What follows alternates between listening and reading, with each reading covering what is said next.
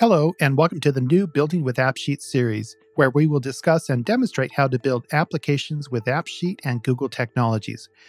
I'm Christian Schalk, a Google developer advocate, and in this first episode, we'll review the basics of AppSheet and how it can help Google Workspace users streamline processes and increase productivity. So first off, what is AppSheet? AppSheet is a powerful and agile no-code application development platform that is now a part of Google Cloud. It's powerful in that it can easily generate feature-rich enterprise-class applications with unprecedented ease and speed. It's agile in that it provides an iterative environment to quickly prototype and customize apps in real time, thus streamlining the overall application development process. AppSheet's no-code approach offers citizen developers easy-to-use interactive UI generation and customization, along with assisted workflow logic construction, both of which greatly simplify the most challenging aspects of enterprise application development. AppSheet integrates with Google's in that it lets users leverage the features of their favorite Google technologies. Here are some of the existing integrations with more to follow. First off, Google Sheets and Drive now offer built-in product integrations with AppSheet, meaning that you can create applications directly from both Sheets and Drive. AppSheet can now connect to AppScript, allowing Google Workspace users to connect their existing AppScript code with AppSheet front-end applications. Also, AppSheet allows you to connect to Google Cloud SQL, as well as any other cloud-based MySQL database. And finally, through its Google Cloud Apigee connector, AppSheet can also connect to the vast set of APIs and services that Apigee currently supports. Before diving into all of these cool new features, let's first step through an introductory example of AppSheet application development.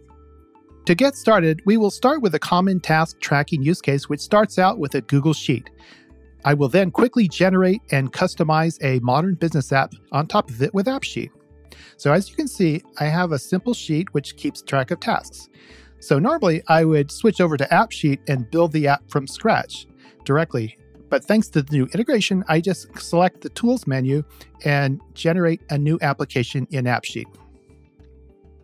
So now AppSheet is taking over and building us a new default application without writing any code. And there we go. We are now looking at the AppSheet environment. And you can see that on the left side, we have the different tabs. And the first data tab there is what we're looking at here with the different columns from our spreadsheet.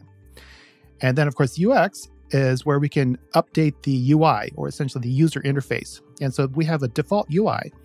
And then, of course, there's other features like behavior and workflows and such, but we'll get into that later. For now, let's go ahead and customize the data a bit.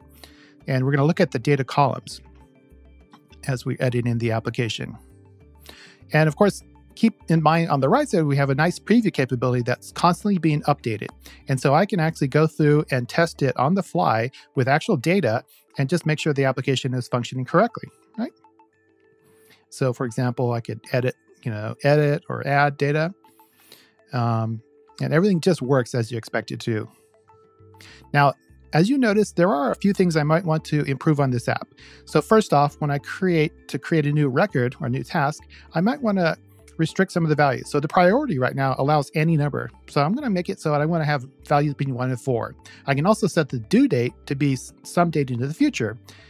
And then also for the status, I want to restrict it to have the only specific values, not any kind of random text. So this is all very easy to do. So let's just go ahead and switch back to the column editor, and we'll start updating some of the input options for the columns. So first off, the priority, as I said, I want to restrict it between values 4 and 1. So the maximum is 4, minimum is 1. And so let's go ahead and set also an initial value for this to be also 4. Now, you'll notice here, this is an expression assistant. And this allows us to derive data dynamically. And this tool helps you evaluate and make sure that it's valid. So it gives you that little green checkbox there to let you know that you have the correct values. Now for this, it's just a simple static value, but later on you'll see that it will be evaluating functions. All right, so everything looks good here. I'll go ahead and finish up for this particular column for the priority. Oh, also I'm going to change the display mode to range mode. And that will give us like a nice slider. So the slider is just a little bit easier to use. All right. So that's the priority. Now let's go to the due date. I want to change it such that the date that gets defaulted will not just be today, but it will be a date into the future. And so for this, I'm going to insert a function called workday, and that takes 2 arguments. It takes the current day or whatever date, and then I'm going to give it the second argument of how many days into the future do I want. So I'll select 5, and I want 5 work days into the future, basically. So that evaluates correctly. I'll click Save, and I'll click Done. And then now, for the final column, I'm going to update the status column such that I'm going to switch it from a text data type, which allows any random text, and then I'm going to switch it to enum. And then the enum will make it so that I can define specific values that I want for this column. So I'll use like the typical status values, like not started would be the first one. Then I'll add like another value, which would be in progress. And you could probably guess the last column, which will be complete. All right, so that's it. Now, the only other thing I'm going to do is just add the auto compute or the initial value.